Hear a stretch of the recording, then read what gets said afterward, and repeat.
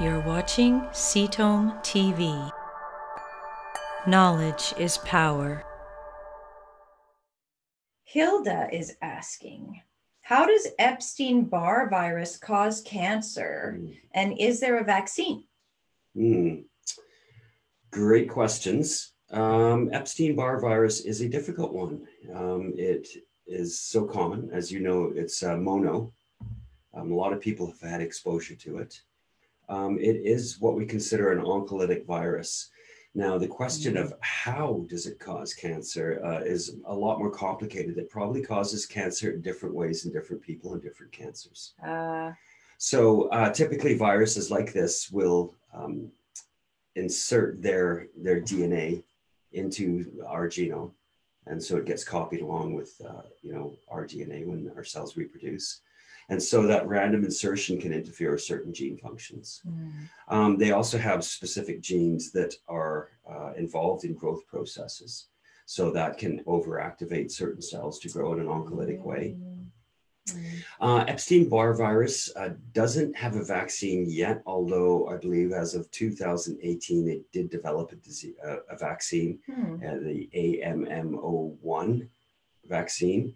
I do recall reading about that just recently. It's not in production yet. It's just an antibody. Okay, so still pretty. Yeah, it's not definitely. It's definitely not a vaccine yet. It's now the problem with the Epstein Barr virus is it is a complicated virus. Number one, it affects two types of cells. It affects your skin cells, your epithelial cells. It also affects B cells, which are part of your immune system. And that's why it causes mono. It suppresses your immune system. It can also cause certain types of cancers of the blood, lymphomas, and so on. It also has two unique. So viruses have two different stages.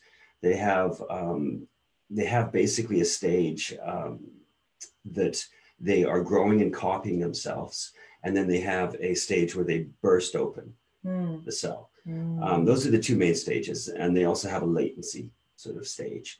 So they can express different proteins at different times. And certain viruses, like HBV and so on, and herpes, can hide out by expressing different proteins at different times of their life cycle. So with the Epstein Barr virus, it has a different, there's a latency cycle and a lytic cycle. And latency is when it just kind of hides out.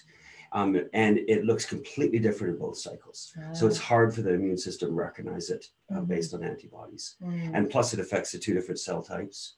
So, it just has a lot more options to avoid our immune system. So it's a hard one to treat. So a vaccine is in development, I guess, is the answer. They have an antibody.